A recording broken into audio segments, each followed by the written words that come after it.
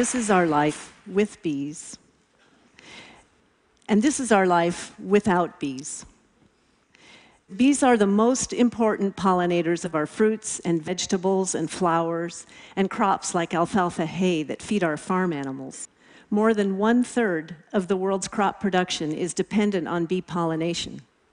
But the ironic thing is that bees are not out there pollinating our food intentionally. They're out there because they need to eat. Bees get all of the protein they need in their diet from pollen and all of the carbohydrates they need from nectar. They're flower feeders.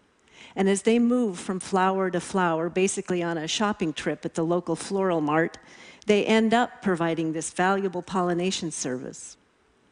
In parts of the world where there are no bees, or where they plant varieties that are not attractive to bees, people are paid to do the business of pollination by hand.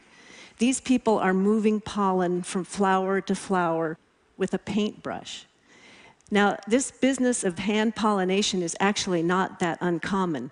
Tomato growers often pollinate their tomato flowers with a handheld vibrator. Now, this one's the tomato tickler.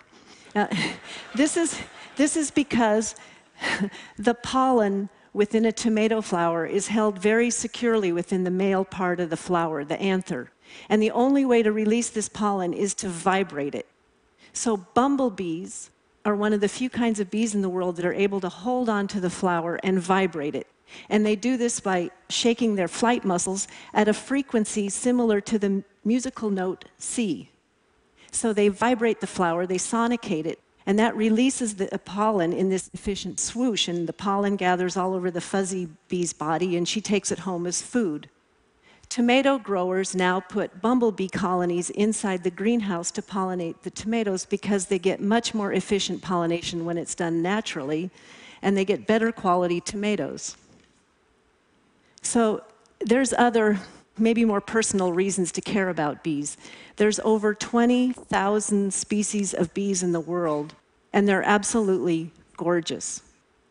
These bees spend the majority of their life cycle hidden in the ground or within a hollow stem, and very few of these beautiful species have evolved highly social behavior, like honeybees.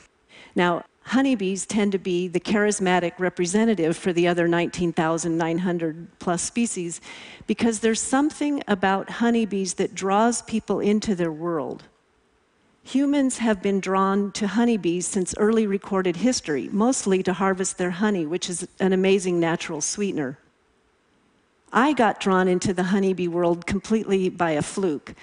I was 18 years old and bored, and I picked up a book at the library on bees, and I spent the night reading it. I had never thought about insects living in complex societies. It was like the best of science fiction come true. And even stranger, there were these people, these beekeepers, that loved their bees like they were family. And when I put down the book, I knew I had to see this for myself. So I went to work for a commercial beekeeper, a family that owned 2,000 hives of bees in New Mexico. And I was permanently hooked. Honeybees can be considered a superorganism, where the colony is the organism, and it's comprised of 40 to 50,000 individual bee organisms.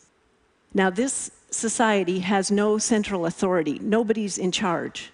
So how they come to collective decisions and how they allocate their tasks and divide their labor, how they communicate where the flowers are, all of their collective social behaviors are mind-blowing.